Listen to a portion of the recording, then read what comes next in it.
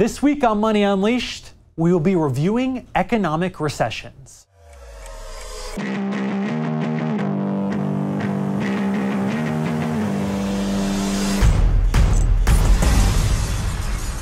You can't pull up any financial news source recently without seeing in big, bold letters, recession.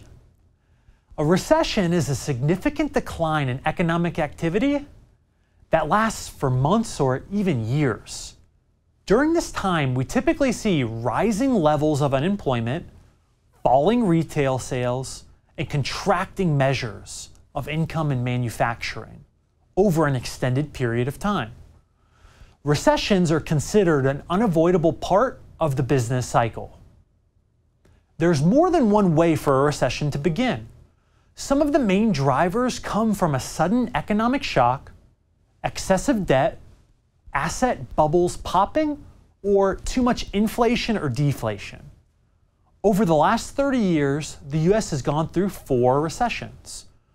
The COVID-19 recession from 2020, the Great Recession or subprime housing crisis that took place back in 2008, the dot-com bubble burst from 2001, and the Gulf War recession back in 1990.